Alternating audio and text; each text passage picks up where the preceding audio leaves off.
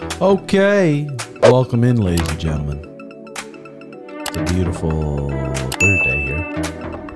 Episode 115, brought to you by Tim's Snapchat, Timwelchmt. Give him a follow. He's getting goofy on there every day. And patreon.com/RedHawkAcademy for our ultimate supporters and our day one listeners. There's years of content up there. And other than that, then, I don't even know. I don't even know anymore. We can have Mindset Mike right there. Oh, I want Drakkar right here. Oh, yeah, no worries, Drakkar. We got Drakkar Klose coming in today. Talk about the slam heard around the world. He bounced that white boy's head off the canvas, put his lights out. And then we got Mindset Mike coming in. He's been on before. He talks about sports psychology and stuff everyone needs to know. So loosen up, get that posture up. Let's get started here. Love y'all. Here we go. Give yourself a refreshment of your choice. Have a slurp, and then we'll get started here.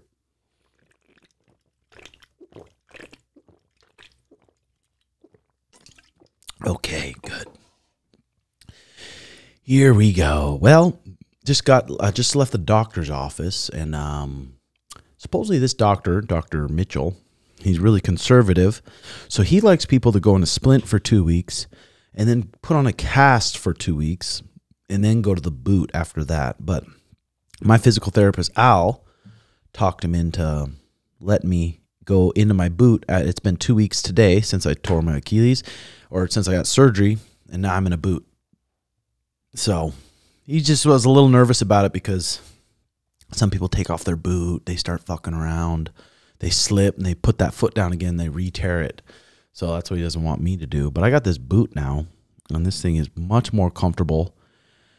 And now I'll be able to sleep a little bit better because I can take this boot off, put this other little sleeve thing on there. But, yeah, I'm glad I didn't have to go into cast. This cast, it's like, God. Now I'll be able to start my therapy up a little bit sooner. And then I was talking to this coach from Tennessee. He's this head coach of strength conditioning down there. And he was talking, he's like, right now I should start my toe yoga every day. So I'll be doing that. Smoke a little of the bud and sit down and do toe yoga every day. And I got Mariah here cooking me up a bag of smoke so we can let loose here because she was going to try to put me in this cast. This lady was going to try to put me in the cast and stretch my Achilles. And then supposedly I was going to be able to walk around that cast, which I don't know. I feel like I didn't really get good, clear information. So I'm going to be careful. I'm going to do some research myself and we'll get going here. So I think I'll go into Vegas. I'm going to Vegas tomorrow. We got to leave at like 4 a.m. because I have some students. They're first up. Male blue belts are first up. And Mindset Mike. And that's at 9:30. Hey, Mike. How's it going, brother? I forgot what I was talking about here. What's that? Oh, yeah. We're going to Vegas. We're going to Vegas Thursday. So I got the blue belts competing there. I think I got 5 blue belts competing tomorrow. And then Friday, I don't have anyone competing. And then Saturday, I have a couple more people competing. So it'll be good. Mariah and I are going to cruise out there. We're going to drive the Tesla. So hopefully that puppy doesn't run out of miles.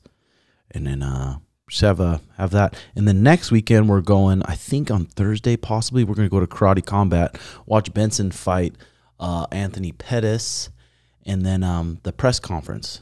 I don't know if they announced that, but it's going to be a big press conference. And, Chito Suga, there'll be Strickland on there, I'm sure. Ilya Topuria, I'm sure. So it'll be a sweet press conference. Hopefully we get some good bickering going back and forth. And then Saturday, we're doing a watch party at Zook Resort. And then that's about it there. So what I've been watching The Golden Bachelor. The Golden Bachelor, and it's these older folks, 70s. There's a few in the 80s. And their partners have either died or they've had divorces, some multiple divorces, and they're looking for love. They're looking for love on that Bachelor, and it's funny to see because all the old gals roll up in the limo and they're trying to rizz up the guy, and the guy's trying to rizz, and that older age rizz is just pure. That is pure rizz there. Thank you for that, babe. That's actually some of the purest Riz you'll see on that Golden Bachelor show. And they kiss, they suck face, they and some of those old gals. Some of them old gals are hot. So a couple of some of the ones he sent home early on were hot. I was like, whoa. I'd love to take her for a spin. So, what else?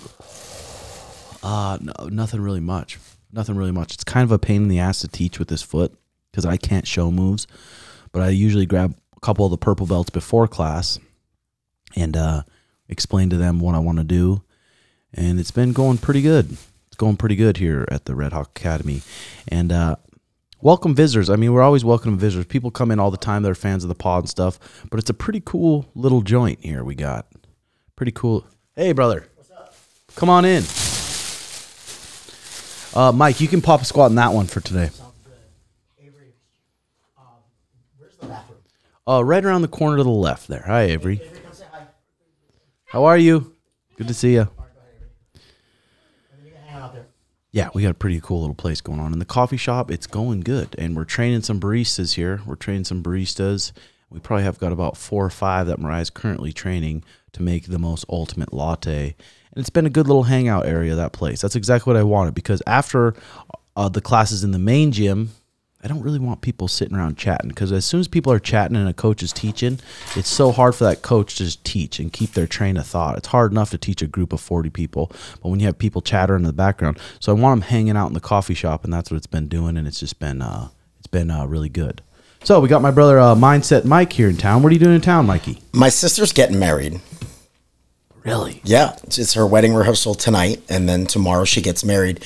And we're from New York, so in very much New York style for any of the New York fans that are here, it's catered not by like a restaurant or anything. It's catered by a genuine New York pizza food truck and Carvel ice cream. I'm sorry, not Carvel, Mr. Softy soft serve ice cream from New York. And then let's hear your honest thoughts on this little husband that she's about to marry. Honestly, great dude. Is he? Like, yeah, 5 stars, totally approve. I enjoy hanging out with him. Mm-hmm. I ask for him to be my Secret Santa every year. Like, I want to get stuff for him. He's a good man. I feel very glad. He's grown up a lot in the last couple of years. Not that he was ever in a bad place, but like, I'm very, very happy with who my sister's with. That's nice. Also a major MMA fan, by the way. How long they been dating? Wow, a couple years now. I think that's what it takes. I mean, you see this. I'm watching the Golden Bachelor right now, and these girls are acting so in love with this guy. And I think part of it, obviously, is because of the competition. But they have 2 or 3 interactions with him, and they're just like, I am so deeply in love with you. I'm like, God. And these are older folks. The Golden Bachelor is 70s. Oh, I didn't know that. 70-year-old, 6-year-old, 80-year-old, so pretty wise people. But it's pretty entertaining. Yeah, when people say they've known each other for a couple months and they're getting married, I'm just like, you're probably not the smartest dude. I mean, I'm sure there's marriages that have worked out and they're just successful that have met each other for a couple months. But it's like, how long did you date your wife before you married her? Well, so I'm not married. Okay. I'm not married. But what I feel like, I've deep dived into a lot of like relationship psychology in the last 2 years for numerous reasons. People confuse like connection and infatuation with compatibility. And like the amount of work that I've done in my life over the years, and then being a mindset coach as well, but like the amount of deep work that I've done, it is just not possible for human beings, unless they get lucky, to really have a sustainable, long-term, healthy relationship, unless you've done work, I've done work, and we do work together. Mm-hmm. It's the amount that I've found. It's fascinating. That's why I think the divorce rate, 60%. We're chasing the wrong things. We're chasing things. We confuse connection with compatibility, and we also don't do the work. And ultimately, your trauma or my trauma will cause issues that will lead us to fall apart. Yeah, and then some couples just like, I mean, you got to be willing to compromise on some things. They're programming so much different than yours. Their reaction to things, the way they were raised in certain areas are so much different. But if you can look at it from the outside and compromise a little bit and be wanting to compromise. A lot of couples, they don't want to compromise. So then it's like, it's just not going to work, right? Think of like we go through school. We learn photosynthesis, chemistry, biology, all these things. You know what we don't learn? Emotional intelligence, self-regulation, emotional control, conflict management, like the things that actually, how did your taxes? like the things that actually matter in life. So we go into these relationships thinking that like life will prepare you for this. No, it won't. Like relationships, a successful relationship and what it takes, those are skills.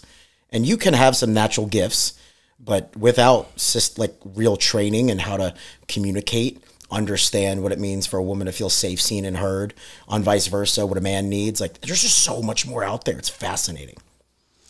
Yeah, it really is. I mean, and just like you said, you don't learn it in school. So the only people you learn it from is your parents' relationship and how your dad's treating your mom, or how she's, and how much are they loving on each other, and how much you see that true love. I think a lot of couples stay together because they think it's better for their child, and then the child seeing them not love on each other and just be snippy at each other, and that's the way their relationship is when they grow up.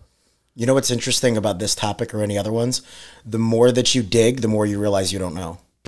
With anything. With anything. I mean, like, yeah, that's why it's like, even with relationship coaches, I'm like, they probably give a lot of good tools, and there's probably really bad ones and really good ones too, but it would be hard to be a relationship coach, because what do you do? Like, do you want this client to come back, because obviously you need to make money, but then I wonder if in a lot of the times, does a relationship coach tell you, say, hey, you're in the wrong, to the guy or the lady, like, you're kind of in the wrong here, and this is what you need to do to fix it if you want to fix it. I wonder if they do that, or if they always kind of stay in the middle. So my sister's a therapist, so obviously like what I do is in my blood, kind of.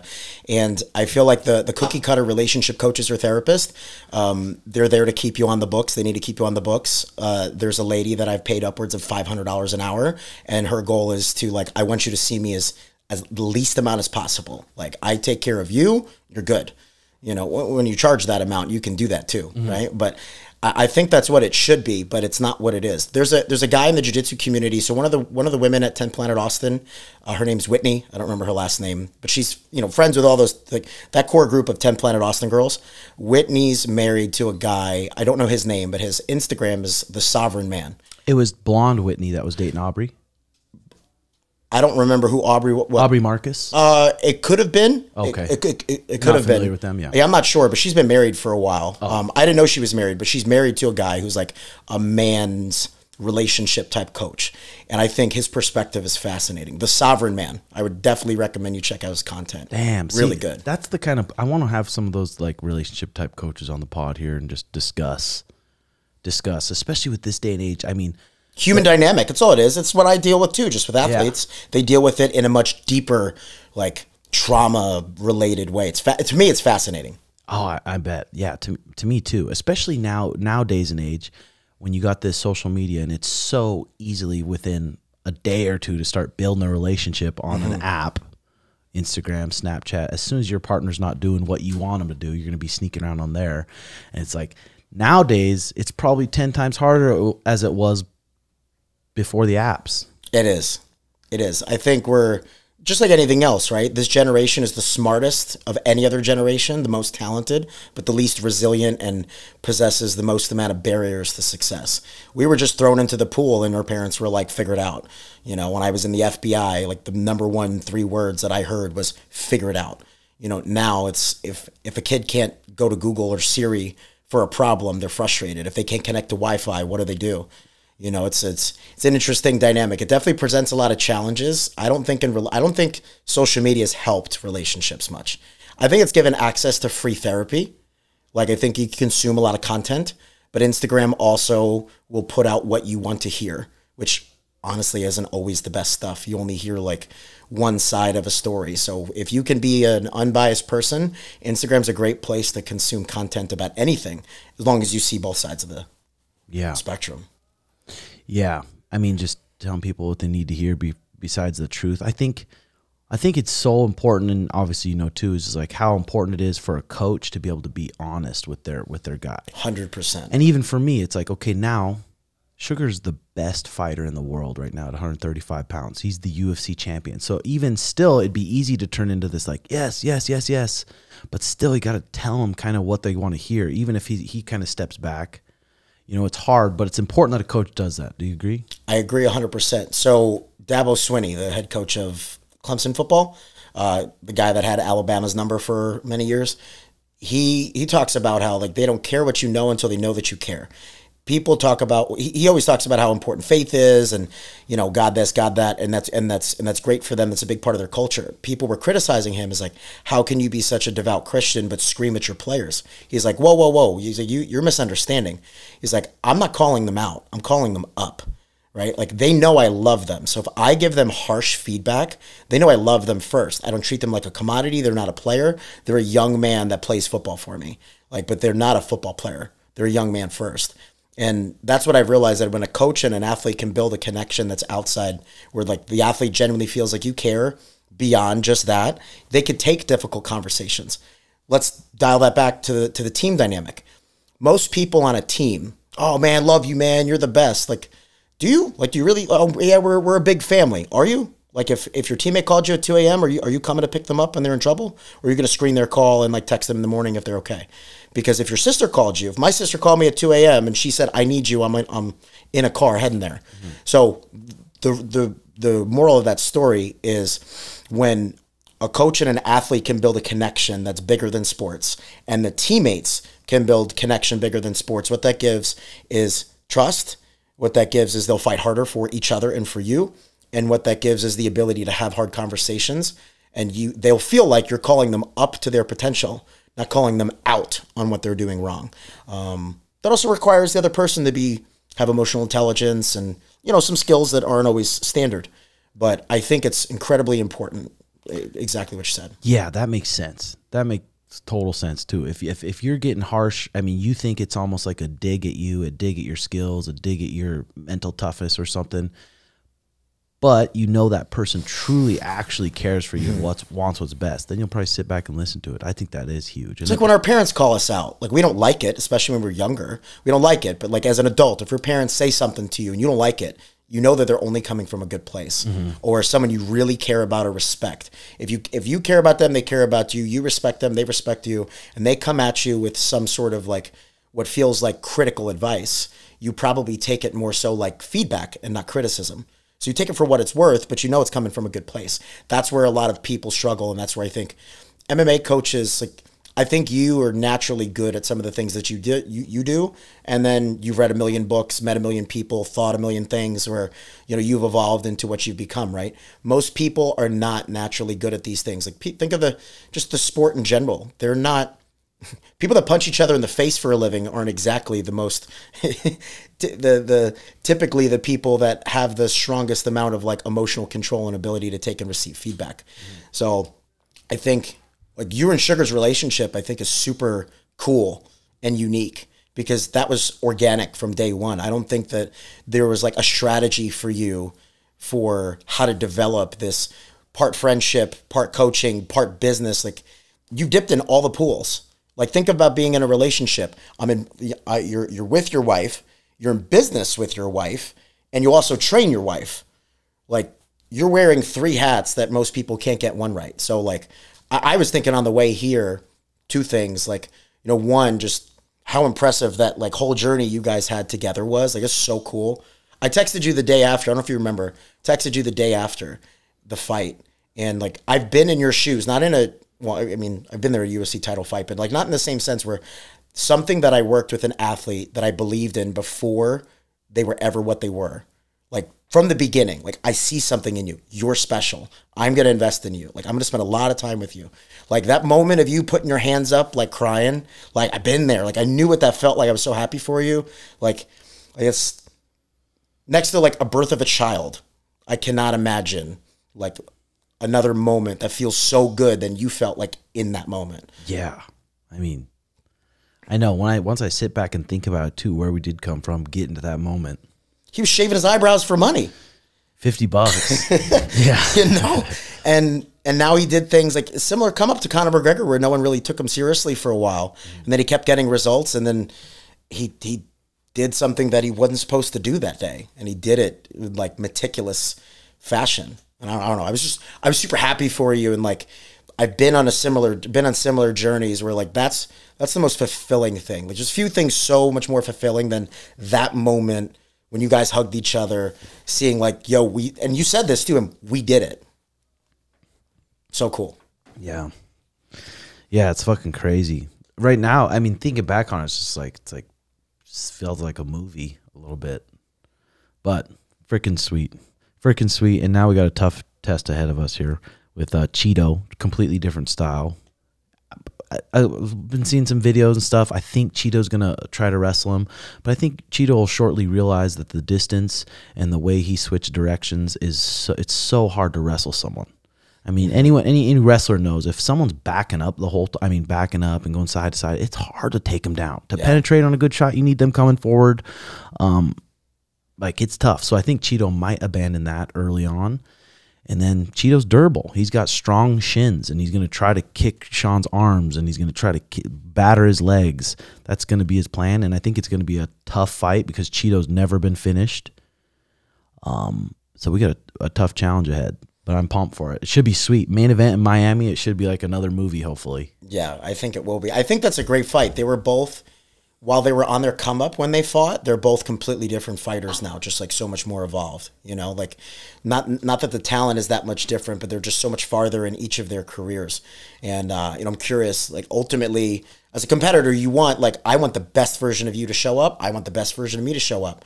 Like, I'm curious what that looks like. It's going to be a good matchup. Yeah. And we wouldn't be mad if the worst version of Chito showed up. Because believe there was a lot of cheddar. We would not. We would not. Yeah, and the thing is, too, like, Chito's confidence is probably pretty high, but right now Sugar's confidence is high. Like, he knows he can touch people in the right spot and the lights will shut off. And now he knows he had the best grappler in the division deep in on a double leg on him against the cage, and we didn't work any wrestling. Went over it mentally a lot.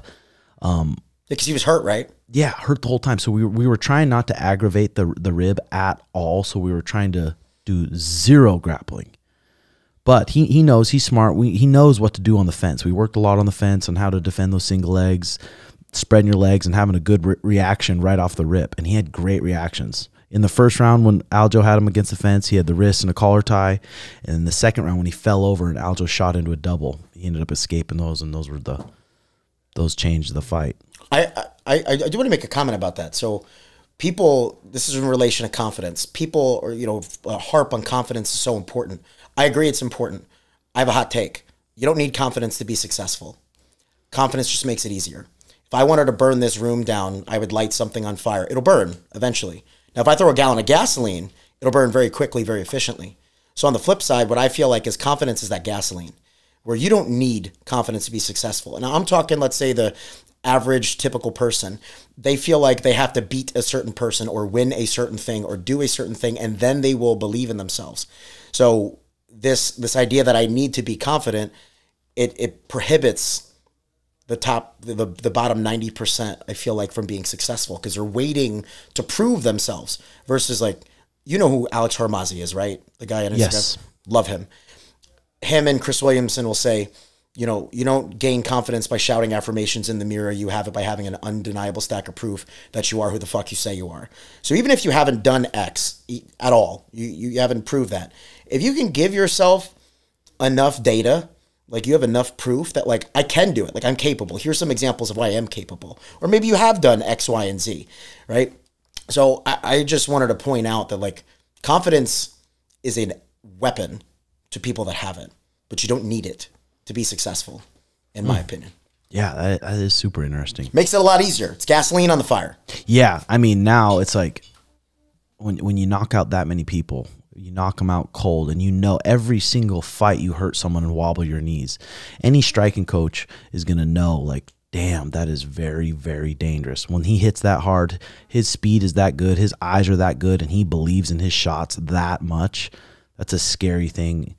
And he can defend the wrestling now. Yes. Like, showing that he could defend wrestling against someone like Aljo. Like, I think that proves a lot. So confidence for him will be an edge. I think I'm not concerned with this for Sugar at all. Like, just the brief time I've gotten to know both of you and seeing you off camera and understanding you off camera, I think, like, where people would struggle, not in his shoes, is balancing, like, still being humble, like having humility, humbleness, trying to get better every day, and knowing that, like, I've done all these things. I think people get too high on themselves, and you shouldn't get high on yourself or low on criticism. So his personality off the camera strikes me as someone that's, like, always trying to get better, pretty humble, despite his, like, very boisterous personality. So I think that's the only place where people in his shoes would struggle, but I don't necessarily see him struggling with that. Yeah, I think it helps that we have just such good training partners too. It's like, you think you're tough, okay, let's come here on a competition training day and try to tap these guys out, and you just get smoked, and you're like, oh fuck, I got a lot of fucking work to do. Yeah. But we have a bunch of Patreon questions here. We'll go over one. This is from Joseph Griffin. This is for Coach Mike. Oh yeah, by the way, I think are you going to Italy also? I am. So she approached me, and she was talking about a competitive. So Rose Athena, who runs Base Fight Camp, she was doing a 5-day grappling and MMA seminar in Italy. She approached me. She wants the theme to be like a competition mindset type camp. And she was looking for people who would also fit in the MMA world. And I'm the one that gave your name. Sweet. So I was like, I think Tim, because Tim's also obviously a very good black belt. So this is jiu-jitsu, but she also brings in MMA people. You know, I was like, this is someone who's having success right now, who's also like obsessive about the mental performance piece. So I think Tim would be a good fit. Hit him up. So I'll see you in Rome. Dude, sweet. So June we're going to Italy here for a 4-day. 5 days. 5-day camp. 4 training, one day where we just have fun in the middle. Dang, so the people are going to like that. That'll be cool. Yeah. Be cool to eat some, I don't know, Italy's just going to be cool. Have you never been? Never even seen a video excited about it. To spin it with you. Yeah. Excited to experience with you. It's going to be great. Yeah, it's going to be sweet. So here's Joe Griffin. This one's for Coach Mike here. What are the top 3 or most important habits to build / maintain to develop mental toughness outside of just training? What are some good methods to keep a positive perspective mindset leading up to the fight? Great question. So I think you asked 2 separate things. You talk Yeah. about mental toughness, and then you talk about like positive perspective. There's 3 layers to building an athlete. So if you guys look at me, it's 3. It's the bottom layer is physical. The middle layer is psychological. Think of it like a triangle. Physical, psychological, and then heart. Everybody tries to physically outwork their psychological shortcomings, like strength, speed, skill. They try to work hard to overcome confidence issues. But that's not how it works. You don't get better at math studying English, right? So if your confidence will overcome your lack of speed, strength, or skill. Your heart, courage, empathy, gratitude, things like that, that overcomes all other 2 dimensions. If you're struggling with confidence, being thankful for the opportunity, excited to compete will overcome the lack of confidence. You are way more excited to compete than you care about winning and losing, so confidence is no longer a factor. You're excited to be there. That's my preface to the answer. My answer to you to keep a positive perspective is, like, I won't necessarily say top 3 tips. I'll just speak.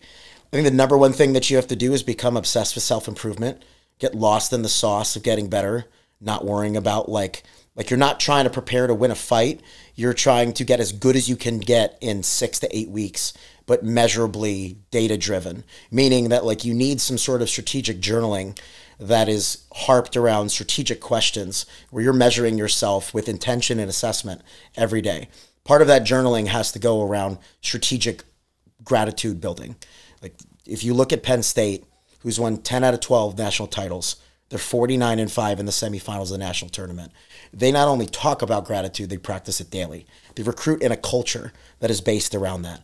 That is why when in the biggest of matches, NCAA semifinals, they are the most free, the most excited, and score the most points. They bonus point people in these big matches because they're more excited to compete than they care about winning and losing. So gratitude and stress do not coexist in the brain. They're oil and water. So the more gratitude that you have, the less stress that will exist. So if you can build up a dopamine bank account full of gratitude, then you don't even have room for the stress. If I got a cup of water and 80% of it is filled up, I only got 20% to put anything else in it. So systematically building gratitude through the process of self-improvement, that's the easiest thing. The other thing is you being really intentional. Fighters, I remember Eric Nixick talking about this. People don't watch film. People don't game plan. They have ideas of what they want to do, but they don't game plan like I'm sure the top coaches do. They don't game plan in that way. So I think being really intentional in your training. So that's not the cookie cutter, feel good, typical kind of conversation where like, you know, building toughness and shit. No, be intentional, build gratitude, be really assessment oriented, like take data. Like whoever that is, if you want to DM me on Instagram, like I'll send you some of the questions that you should ask yourself if you're a fighter. I'm not going to share it with the world because it's my secret sauce, but I'll share a couple and it'll give you an idea. Become obsessed with getting better, intentionally build gratitude, and understand like your strengths, weaknesses, and opportunities and threats in the fight. Where am I good? Where am I weak? Where am I better than him? Where is he better than me? People don't think like that. Yeah. Yeah. So even Drakkar here, he was out. What's up, brother? What up, brother? This was you were out for 2 years, right, Dre? The first time? Just before this last ACL. Yeah, before this last fight. ACL brothers. Yeah. I got one too. Yeah, so 2 years you've been out. You were on a 2-fight win streak already, but 2 years you've been out, and it seems like you came back. Sometimes you're a 155 pounder, and I've seen you about 205 pounds before. Yeah, I get up there. Tits swaying. Fuck, jiggling all over the place. But it seemed like this fight camp, it just seemed like everything was just so dialed, and it was probably had a lot to do with Coach Joe and just your experience. And why were you so dialed this fight? Because you started fight camp at 179 pounds, which is like that's before you've never done that. You know, I got to give a lot of that to Joe and a lot to you guys, you and Suge. You know what I mean? Like, you taught Suge at a younger age.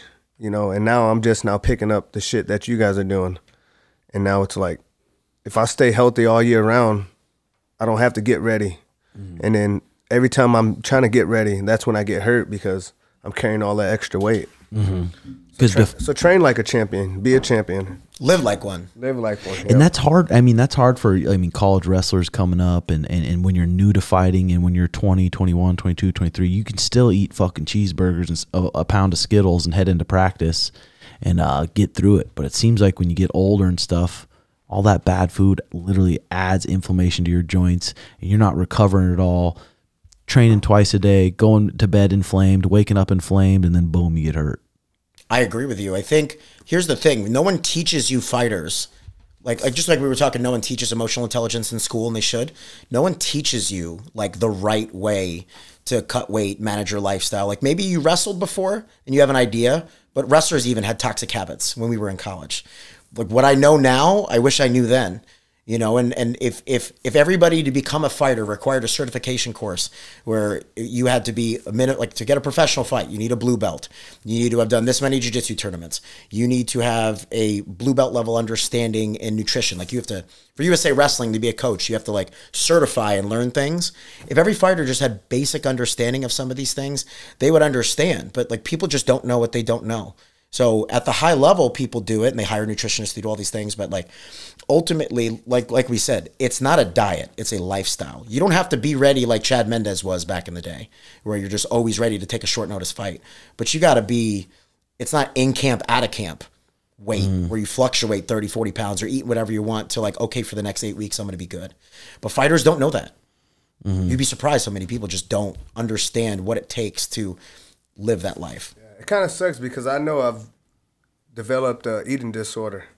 You know all of us. Like, yeah, like I'll do so good and then right out of camp, binge eat so much and then it's like back to back to back every camp. Yeah, it's like, well, especially big guys like you. You're 190 pounds. Okay, you sign a contract. You have to fight in 8 weeks. So now you have to be so strict, being freaking like deficient on calories. You have to eat barely any calories, grind through this training, and it's just miserable. So then once that day's over, it's like every single meal, you know that's going to come again. That 8 weeks is going to come again. So every meal until it's there, you're just fucking housing it. So, you know, I was lucky after this fight. I was like, I'm only going to have one cheat meal, and that was just 2 In-N-Out burgers. And then you smoked a little of the Buddha, though. Oh, yeah. I was like, I'm not going to smoke. And then you got me the Christmas present, the volcano. You like it? And then Pop Buddha gave me some weed. I'm like, oh, God damn it. Dude, I think that weed can be good for you. If you can do good shit for yourself when you're high, even if it's read a little bit, even if it's go under the red light, even if it's go out in the sun and just, I think it can be good for you. But if you always just plop on the couch and just eat, then it's like, well, it's probably shitty for you. Yeah. Then. Yeah, the volcano doesn't make me feel that way. It makes me want to go out and do shit. Yeah. Yeah, there's something about those big bong rips and all that smoke and all that just burnt shit going into your lungs. But then this volcano, it's this clean vapor, and I think you actually get the benefits from the herbs. But so the fight week was good. You had Bulldog out there, Alex out there, and Coach Crouch out there at the end of the week. Was just a good week overall. Yeah, it was a great week. You know, that was probably the most energy I've had all week. You know, most time I just train once a day, and that's just at night. But this time we would get up in the morning, go through our little routine, work out, and then work out again at night. And most time I'm like, fuck, I don't want to be touched. I was able to wrestle, do everything that I was able to do in camp. So it was just way perfect. And then on the walkout and stuff, it just seemed like you were just pretty comfortable. I mean, you had a pretty healthy fight camp, and you're fighting a tough guy who's really good on the ground. And then the whole time it's like, the kid's not taking you down. He can't take you down. 10 seconds into the fight, he takes you down. But then you stayed so calm about it too, and you did such a good game plan. Old Drakkar would belly out, give up his back right away. The guy, he'd be fighting off a body triangle. But you stayed calm, worked your half guard, and found the right time to scramble and get on top. Yeah. What was going through your mind right when you took you down? Like, this motherfucker. Dude, like, at weigh-ins, I was like, when I put my fist in his face, I'm like, hey, fucking fight me. Don't wrestle. He was like, okay. So in my head, I'm thinking like, yeah, he's going to scrap me up. No, motherfucker shot at me. Scrambled him out. Dance with the girl that brought you here. That's what Ben Askren used to say. Dance with the girl that brought you. If you wrestle, wrestle. But I obviously, to evolve, you need to do more. But I always think of that, like, it's rare to see what Bo Nickel did, you know, to like, I'm not going to wrestle. I'm going to throw hands. No, most wrestlers just try to wrestle. But it just sucks in this game. It's like, you got to put butts in a seat. People aren't going to pay to just watch it. We could have did Naga on Sunday. You know what I mean? Agreed. Like, I didn't have to do all that. So yeah, no, I agree with you. That's why I'm glad to see guys like Bo Nickel like trying to step outside the box and get comfortable throwing hands. Yeah. What do you mean you could have done Naga on Sunday? What do you mean about that? I mean, if you wanted to wrestle, if we wanted to wrestle, we could have did that. Oh yeah. I mean, it's tough. Who's the most boring fighter that has a big name because they're good at talking? Ben Askren was one. Yeah, he was one because Ben Askren was weird. A lot of his Bellator fights, he literally would just take the shittiest shot, like, and just end up on top. But that's how his wrestling in college was too. Yep. Was it? Yeah, it was ugly. He was the king of the funk. He invented funk. He was the OG funk master. So all the funk stuff came from Ben and his brother. They were the innovators in that. No one did that. That's why no one touched him for however many years. You'd be like, what are you doing? You're in terrible position. Holy shit, you're pinning the guy. Yeah. What happened? Fucking weird. It's like when you should go left and he goes right. Like, fuck, that feels weird. Yeah. So then a little later on in the fight, this kid, I mean, arm bars are dangerous in MMA because you have this glove. It's like a handle to keep your elbow inside your legs. But this kid slapped up an arm bar and I was like, fuck, that's deep. But then you got that big butt underneath you and you lifted him up. Right when you lifted him up, you were pretty much probably expecting to slam him and pull out. But you aimed him on his head. That was nice. I don't know how, like, he just tilted perfect for me. Wait, was that you that knocked the dude out on the arm bar? Yeah. That's sick. I watched that like 20 times. I had to realize that was you. That's sick. Yeah. Yeah, and then you bounced his head off the canvas. Literally. And that knocked him out. Yeah, that was pretty sweet. That's because that's your... Because I'm trying to think of another finish. What's another finish you've had? Brandon Jenkins. Oh, yeah, but this was a sicker one. Yeah. This is your first kind of more viral moment, huh? Yeah. And then after, got on the mic and gave his sponsors a thank you. And then said something good that I liked. I want to fight the easiest guys for the money. I mean, it's like everyone wants to just be like, I want to fight the tough. It's like, you want to fight the best motherfucker for the same pay. For the same pay. Right. Or you want to fight a guy that there's a way higher percentage chance that you're going to whoop his ass and you're going to get the second paycheck and then your pay is going to go up and up and up. For me, like, for my next fight, it's either I want to fight Benil, something that's going to put me in the top 10, or I just want to fight the easiest guy. Yeah. I wonder if they'd redo that match. I think they might. That would be so sweet if you could rematch Benil. Dude. But someone said he was trying to retire in the cage. Well, fuck. Let me retire him. Mm-hmm. Fuck. Yeah. I need to get that. I need to get that win back, dude. Get that highlight back. Dude. How long did he last in that last fight? I think it was in the first round. I think it was like 2 minutes in. Yeah. That's tough. I mean, you did such a good job too at coming back, because some people, after they get knocked out, they come back and it just demoralizes them. There's just like, some people never want to fight again, and especially a fight like that where you're seeing it on TV over and over and over, dude. All the fucking time. Right before I was walking out, they fucking showed his highlight. I'm like, bro, I'm on the fucking same card. Why I gotta fucking show it right now? That's crazy. But the way you just battled it, didn't even worry about it. Were you pretty good this fight at just kind of just staying in the moment, being where your feet are? It looked like on the walkout you were enjoying the walkout and you were just all there. You know what I mean? Like I always bring up Suge, and you know, like every time I'm at the fights, like watching Mario, everyone, like just being in that moment. And, you know, and I think Suge does a really good job. You know what I mean? He takes in all that fucking energy on that walkout, and you know that's what I kind of wanted to do. Just be there in that moment. Yeah, and you see some people too, especially now. Sean's really good at. I mean, we've learned from people in the past that you don't want to get too fucking amped up. You get too amped up in the locker room. You hit mitts too hard. You grapple too hard. Then you want to hit mitts more because you're nervous and you're anxious. So you want to grapple harder. Just like all fight day, we're saving every bit of that energy for that 5 rounds, for that 25 minutes. And I think we did a good job warming up this time, because when I fought Rafa, I think I warmed up way too long. And I kind of like burnt myself out before I even got to the fight. You know what I mean? This time we just did 10 minutes and Then just ready to chill. go. You just gotta spike your heart rate 2 or 3 times. Yeah. That's really it. Yeah. Can I say something about that Yeah. energy? Okay, so something I found, so obviously like with Northwestern winning NCAAs last year, we took a lot of data. Every week we took data. And the #1 data driving factor that led to a good or bad performance, win or loss, was energy level.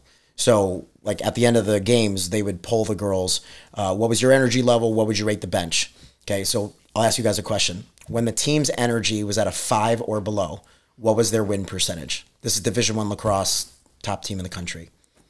5 or below, what was the win rate? 60%. 25%.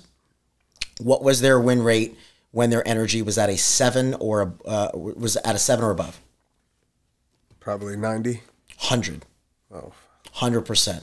So what that tells me, and we talked about this on Timbo and the Sugar Show, was like thoughts are just things. They're not good, they're not bad, they're not high or they're low. Like feelings come and go, thoughts come and go.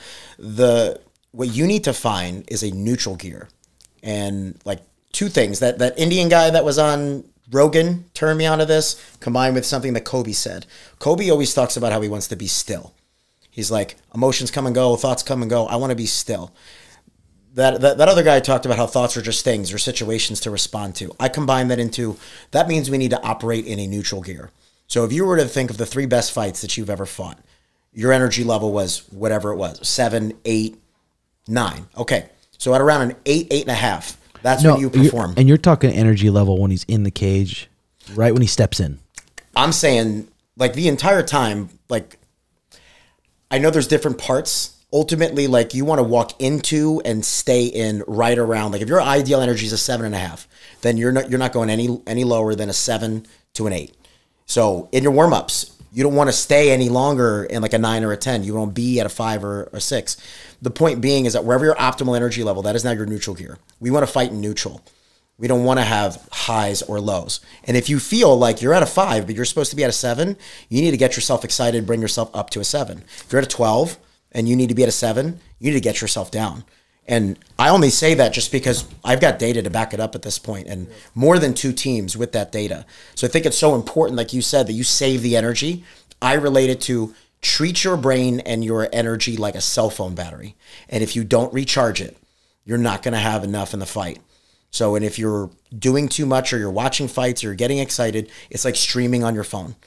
The goal is like you should be on airplane mode most of the day, not worrying about much until you get there and do your thing. So again, things I think you guys do really well. I think you come in with a full tank.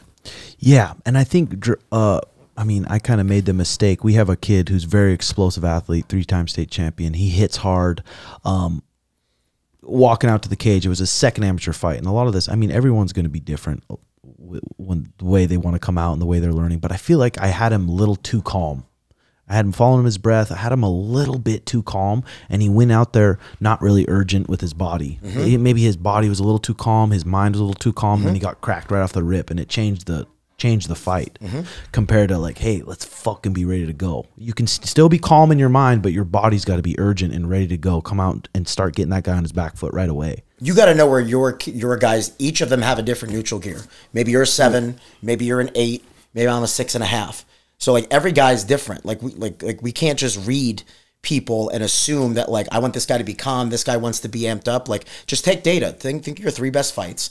What was your overall energy level in that fight? Take the average, and that's where your neutral gear should be within a point. And then we keep them there. So if they're low, let's get them excited. If they're high, let's calm them down. Let's not be default calm or default excited. Some people will adrenaline dump, other people won't be urgent. Yeah, that had one fight. I'm like, Bruce Buffer calls my name. I'm like, fuck, dude, I'm not. What the fuck am I doing here? No, I'm just saying like, yeah. God damn, I'm about to fight right now. Wake the fuck up. Yeah. I would love to see, I mean, so many fighters that way when Bruce is announcing. I'm just like, what's going through their mind? I could imagine. Yeah. So, yeah, I guess it just does take, experience and taking the data. Like taking experience, and especially as an amateur.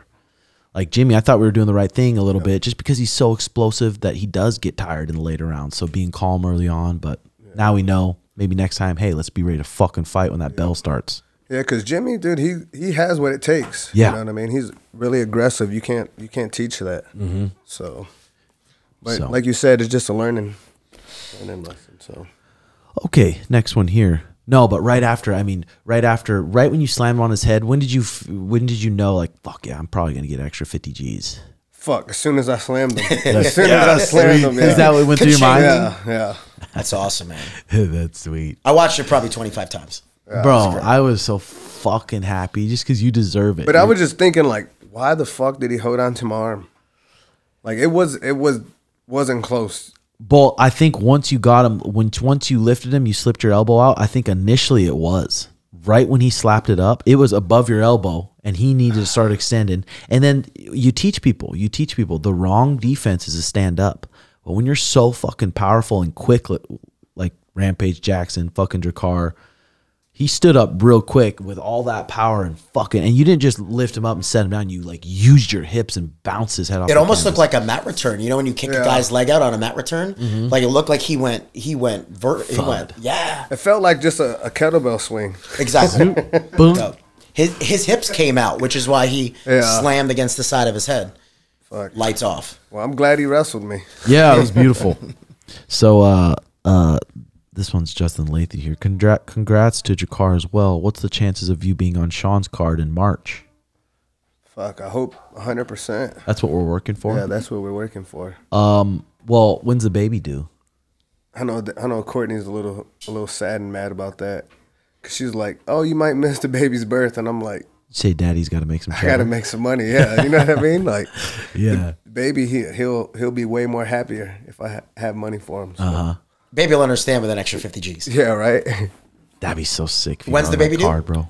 February 21st. Awesome. So hopefully he comes the 21st, then she won't be mad. Yeah, you won't have to deal with it. But it's probably good too, especially you're healthy now. It's like, what else are you gonna do? I mean, it's not like you want to stay at a camp forever. Yep. It's like enjoy training. And it's like when something's hot, you gotta roll with it. You know what I mean? Like this could lead to something great. Well, think about Kevin Holland in 2020. Right when he went 5-0. Yep. Like if you're doing good, then like take it. But that's where lifestyle comes in so important. Like you can't be out of shape and get in shape and take short notice fights. You have to be ready to stay ready. You have to stay ready to be ready. So yeah, and right now Drakkar's got a good opportunity to make a good little run for the title. Yep. Which will be sweet. And then I think like again have to get a lot of credit to you because you hired me to coach here and that's kept me focused. Hell you know yeah. what I mean? I can't go out and party and do all that stupid shit like I used to. Do you know why else that's important? It gave you purpose. Yep. Because you're not just training here for yourself. Now you're coaching, so you have to do it for something bigger than you. Yep. So you show up not just for you show up for them. Yep. So it gives you a different and I love coaching the guys, you know what I mean? Like they're like my little kids, but even though I don't like it's like fuck, I'm still training, but they are like my little kids. Yeah, and it's nice. I mean, because if I didn't have to come to the gym at night, what the fuck would I do? Sit at home, beat off again? Yep. I could come out, hang out with my boys, teach them how to whoop some ass, teach them how to choke each other, and it's just good times. It's fucking good times. So, hell yeah. This one's from Justin Leithialto. Does Mike find that a lot of athletes deal with anxiety? I mean, every athlete, right? Yeah, every athlete to some degree. I would say 90% of athletes are debilitated by it. The top 9%, it doesn't bother them, but it's distracting. The top 1% use fear as fuel. So I think, you know, everyone has varying levels, but once you get to the top, let's say the top 10%, most of them don't struggle, but they're distracted, right? Like they get all the thoughts, they get all the feelings, and they're like, I'm fine, I'm fine. The top 1% take all those thoughts and feelings and use it as leverage. So we're talking about coming out for a walkout, right? And using the energy. So I'll give an example. When I worked with Patricky Pitbull when he beat Peter Queally, we're in Dublin for the first event after COVID.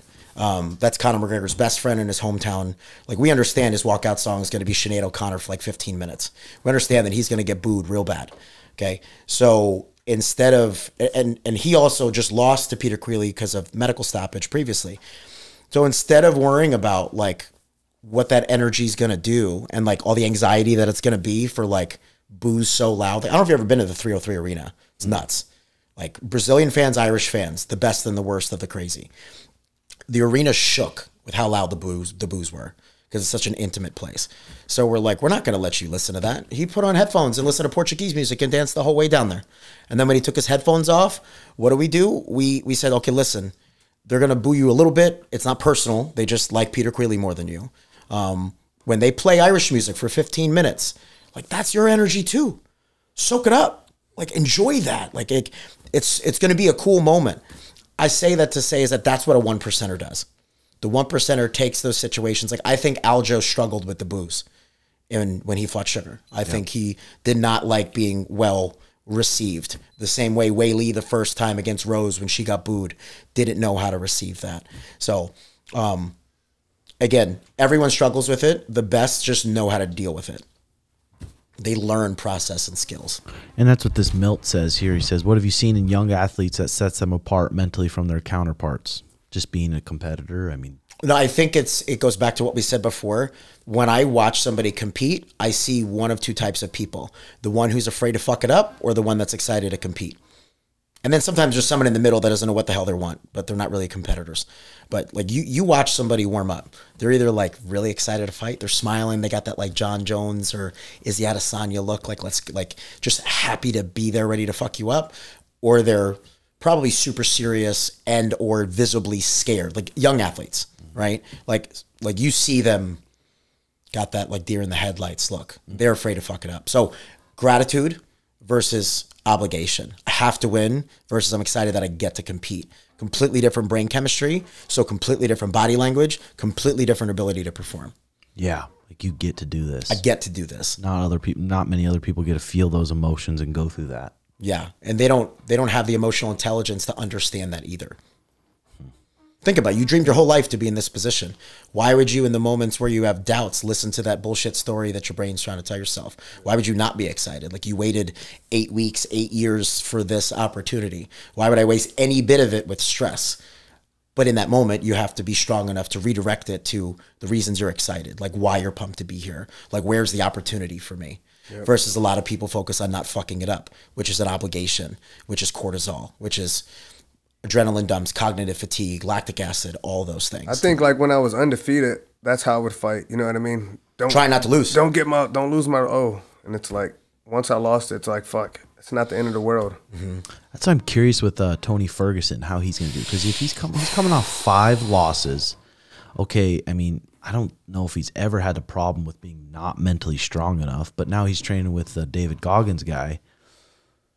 But it's also like 5 losses in a row. And you, in all 5 of those losses, you were prepared. You thought 100% you were going to win. You did everything you could, and then you failed. Then 5 times in a row that happened. So just dealing with that would just be fucking tough. So I'm curious to see, is that just really a waste, him doing that with David Goggins? Does he need to be training with more technical people, or it's just hard to say? I think it's just his time. It's over, man. He's... Mm-hmm. You know what I mean? I always tell myself if I got knocked out twice in a row, I'm done. You know what I mean? Like, you do lose that. He's older now, so So Tony missed a lot of big opportunities. I see Tony's career going down similar when Johnny Hendricks lost to GSP. Like had Tony maybe not gotten hurt that one time against Khabib when he was supposed to fight and whatever else, that other fight, like had that gone different, had Johnny Hendricks' got that win over GSP been different. But I noticed Tony got into like a lot of other things once he started getting successful. Businesses, his gym, like I feel like he got distracted, just like a lot of people do when they come into money. I feel like he got distracted and wasn't quite as focused. And he said that like in some of his posts that like I haven't been as present in my training type of thing. But it could have been drugs and alcohol too, because I know he had like that DUI flipping the truck, and then he enjoys his drugs. I think so, because I think his wife called the cops on him. He was talking about like people and stuff. Like he had tripping. Like a psychotic break. Yeah. I wish Tony the best. I don't know, because he's fighting Paddy Pimblett, right? I mean, I feel like there's ways he can win. Obviously, I wouldn't be that surprised if Tony won. I just wouldn't be, bro, because Paddy is just, it's not like Paddy's training with like really good competitive people. You saw how he looked against Jared Gordon. Paddy is good on the ground, but he's not that great on the ground. He's got a good left high kick, but I think he's just good at getting on the back and finishing it. Other than that, I don't think he has like a good Tony guard. Needs a good game plan. That motherfucker's tough. He's the only one the last Hell Week with David Goggins. He doesn't need Goggins. I'm sure it makes him feel good. But like he needs a good game plan. That's it. He's got the skills. He just needs a good game plan and people that are going to hold him accountable, not yes man him, like we talked about earlier. And like he gets a good game plan, he could beat anybody. He's still talented. I agree with you. He's past his prime, but you know, he could win. Have you ever had coaches in the past that were just too much of yes men, that just won't tell you what you need to hear? Or No, not really, because I've only had, Eddie Chaw is like a yes man. But sometimes he'll tell you what you need to hear. No, never. Well, I think it's hard when you don't have a really close relationship with the person and you're coaching so many different people. Yeah. And majority of people just need that positive reinforcement, but it's just, I guess, having that deep relationship with the person. Yeah, it's hard. It's hard to, well, just like anyone in a position, right? You want them to come back unless they have, or you have a deep personal relationship with, and then you can tell them the hard things. It's not always easy. Like we were talking earlier, they don't care what you know till they know that you care. So you can give hard advice if that person knows that you genuinely care, if you have a connection and a personal relationship outside of just being fighter coach. Yeah. But I think the thing with Eddie is he was more worried about money. You know what I mean? So that's why he was a bigger yes man. Because when everything's going good, oh, yes, let's do this. But he never kept it 100. I never knew Eddie then, but I know Eddie now, and like I don't know, maybe that's changed over time. But I would imagine, you know, everyone has different things. And but he has a good mouthpiece, so he's a good con man. Yeah, well, I don't mind Eddie. I don't mind coaching. Yeah, Eddie's now you guys had your differences. Yes, I have no issues with Eddie, but I'm sure there's people that speak about me the same way. So respect, I understand. Okay, here we go. Dinero money. Question for the Peoria Strangler, Timbo. If I sent you me rizzing a random girl, would you review my work? A perspective from the Wizard of Oz. Yeah, I'd take a gander at it. That's what I was telling these guys. The Golden Bachelor. The Golden Bachelor. It's like 60 or 70-year-olds now. Oh yeah. And they're trying to riz each other, and it's like, it's fucking funny, dude. It's good. It's good. Oh man, these women are good, especially these women that they're like had a lot of plastic surgery, and they've been little hustling women for a while. Their riz is good. I have to watch it. Yeah, it's not bad. Okay, Tim and Drakkar, what are 3 main things you would teach your guys first when building up a new MMA program? What are they? I mean, everyone's different there, Kev. Everyone's got different backgrounds. But it's like you need to know how to. There's so many things in MMA. Learn the basics of everything, just the basics of every art, and then you got to learn how to get up against a cage. You got to learn how to get up safely in your guard. You got to develop a guard. You got to be developed. How about you just get a blue belt in every martial art, like a blue belt? right? A Yeah. blue belt in kickboxing, a blue belt in wrestling, a blue belt in jiu-jitsu, a blue belt in MMA. That's the start. Yeah. I don't understand. I mean, you guys are the experts here. I've just been around the game for a while and trained a lot of these people in wrestling and mindset. But like, why is it not a universal requirement? Like, to become a professional, you are required this number of grappling matches, this number of kickboxing matches, maybe even a boxing match. Like, why is that not a thing? Just greasy promoters. Promoters want to make money, and promotions do make money. I mean, even a smaller show, you can freaking walk away with 30 grand, 40 grand cheddar. And it's like, you don't really care about whether the guys, I need a professional guy to fight this kid who's 5-0. I'm saying for the gym rules. You want to be a professional fighter on my team, then you need a blue belt in jiu-jitsu, a blue belt in wrestling. You need at least 5 grappling matches and 1 a tournament. You need at least 3 kickboxing matches with a winning record. Like, something like that. Like, why is that not a thing? Yeah, it's not a bad idea. It's not a bad idea. I mean, you have different guys who've competed at a high level. I mean, Bryce Meredith, like someone like Bryce Meredith, he didn't even go amateur at all, and now I think he's 4-0 pro. Some people just know how to compete, but I like that idea. national finalist, slightly different. For normal people, I like that idea. Yeah. You know, I wish like with some of the wrestlers that they like Bellator signed right out, they should at least did a couple developmental fights. Yeah, you know, just not jumping in right into the big show, because now, you know, you get a couple wins, you have to fight a top dog. Look at some of those really good wrestlers that phased out of Bellator. Ed Ruth. Ed Ruth, yep. He was a killer, dude. He was like a 3-time national champion. What's he doing now? He's not even, I don't even think he's coaching anymore. I don't know if he's competing in jiu-jitsu. I know he was a little bit. He was smoking people at Pan Am's. That was at blue belt. Yeah. Yeah. 3-time national champion at blue belt. Yeah, that's sweet.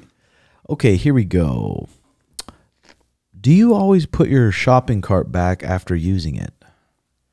You know what? I actually do most of the time. Too, yeah, most of the time. too. I'd say 90% of the time. You know why? It's because Emily Whitmire would always post on her story, people like, you pieces of shit. Yeah. I'm like, well, I'll just fucking put it. Dude, it's like, it does give those kids something to do. Yeah. Always like, if someone leaves theirs, like, and I'll see them, I'll grab it, and I'll push it back for them and look at them the whole time. Like, you motherfucker.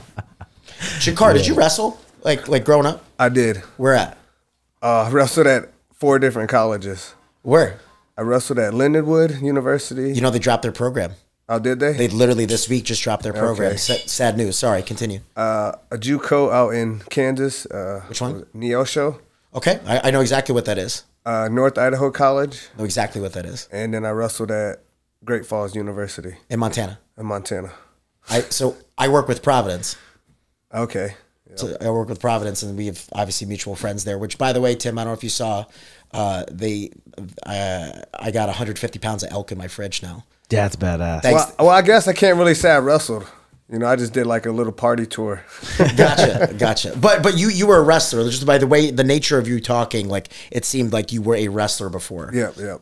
So you're stacked up on your elk now, ground beef, just everything top to bottom. Everything top. I have a 7-drawer fridge full of 150 pounds of a fresh elk cow. Oh, how nice is that? Thanks to Comac. Yep. Was it his elk? I don't know if it was his elk, but it was like his tag. Damn. Yeah. That's badass. I feel Joe Rogan would be very proud. I'm trying to have Dave kill a deer for me. Well, so Dave can kill a buffalo. He could. Can you? I thought it's only on reservations. He's on the reservation. Yeah. Bro, we need to talk after this. Yeah. Dave, hook it up. Come on, Dave. Give us some buffaloes. Buffalo's the best next to elk. Yeah, I think so too.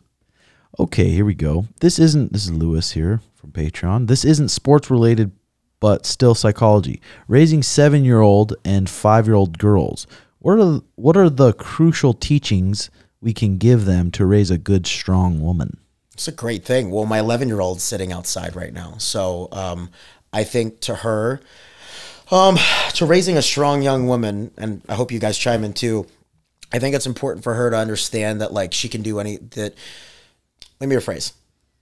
I think the most important thing you can teach anyone is the ability to think for themselves and like control, like understand that like your mind is stronger than your feelings, guy or girl. Girls need to have a very strong identity because they're the most easy manipulatable by like others, like good or bad, male or female. So like create a strong identity that she believes, like my daughter's very confident in herself. She's very outgoing. I think, like I said, what was the first thing I said? Mind stronger than your feelings, right? Because women are emotionally intelligent, but they're in their feels. So the biggest, easiest place where your daughter's going to go wrong is when her feelings make her decisions for her. So if you can do those things early in life, that's helpful. Lastly, what I would say, I make her do hard things. I make her sit in the sauna with me and I tell her it's 10 minutes, but I don't, at 20, she's like, how long was it? I'm like, oh, 5 more minutes. It's required. It's required. I make her choose to do hard things. I bring her to the point where she's like, previous years would be like ready to quit or say I can't do it, and it shows her that like she's got more left in the tank. And I feel like that's my job. Like I don't live in the same state as her anymore. So when I see her, I want to like make the most impact that I can. So I try to do things like that where we do things that I know that are hard. She's gonna hit a breaking point. I'm gonna be patient, but she's gonna understand that like that wasn't all she had left. So I think that's really important for a woman.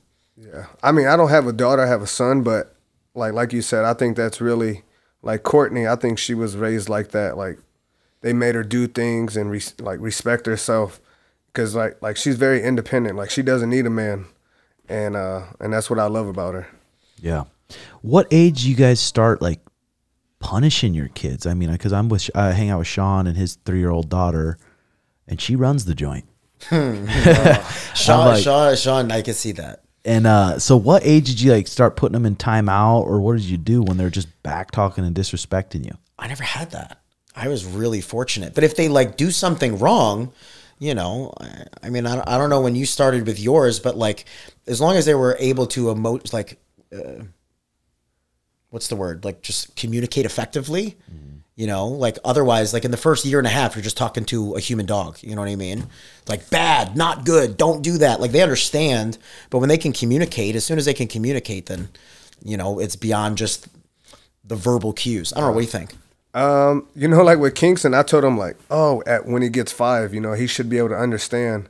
But fuck, it's so hard to discipline him because he just makes me laugh. Like, I don't know, he just like... Yeah.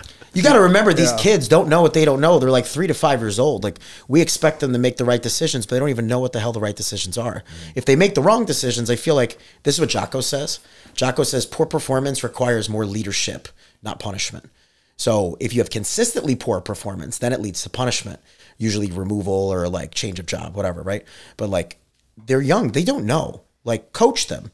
If they maliciously do dumb shit or mean shit or bad shit, then sure, punish them the same way your dog would piss on the carpet. Like, don't do that. Do this. But I think we need to coach our kids when they're younger. And then, like he said, when you know the difference of right or wrong and you make, you know, the wrong decisions, I think parents also go on punishment. What they should go on more is disappointment. Think of what hurts more, getting grounded for 2 weeks or like, I'm really disappointed in what you did. Like, that hurts. Was it when you got separated from your wife and you got started to split custody and stuff of the kids? Was it almost like better? Because sometimes some couples, like I said, that just stay together just because they think it's better for the kid, but they're treating each other like shit. They don't want to be good parents. They're just fucking. But then they separate and then they want to make that time meaningful with their kids. Do you think it's better in some ways? I think there's pros and cons to both. There's pros and cons to two people in a healthy parenting relationship parenting a kid. Well, there's not really any cons, but there's pros to that. There's pros and cons to, parents staying together even though they're not happy. Pros and cons.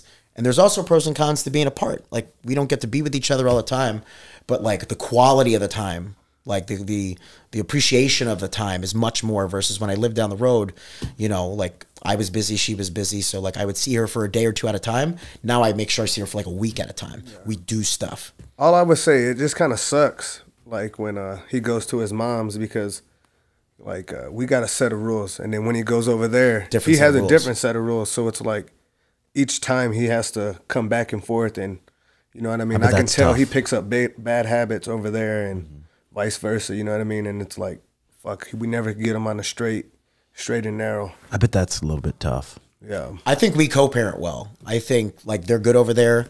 I'm good over here. I think we both add different values. It's almost like she gets, like, when you get multiple families, you get multiple Christmases, right? Yeah. Like, I'm not talking about the multiple Christmases, but like we get multiple good approaches. Instead of just 2 people's approach, we essentially get 3 people's approach. And I think ultimately, like, that's why she's a gangster. Yeah. I think my son knows that, so he plays that game. He's like, hey, just to try to discipline him. I want to go to mom's. You know what I mean? Like, Fuck your mom. No, shucks. Okay, here we go. Gabe says, for the psychologist, what's the biggest obstacle? Mindset Mike here. What's the biggest obstacle you've faced helping an athlete struggling? It's a very broad question. Like, what's the biggest thing you've helped an athlete just kind of get over? Or like, have you seen someone who just legit didn't want to compete and you got them to compete and they won or something? I think I've got like all the things, you know, people that were absolutely down in the gutter. Let's take Linton Vassell in Bellator. He was 0-3. Then we went on a 5-0 title run. We're supposed to be, Bellator was trying to get him cut. Like they felt they fed him #1 contenders. He knocked them out. Like he was in a bad place. And then he was supposed to fight Bader for the title in San Diego, got COVID.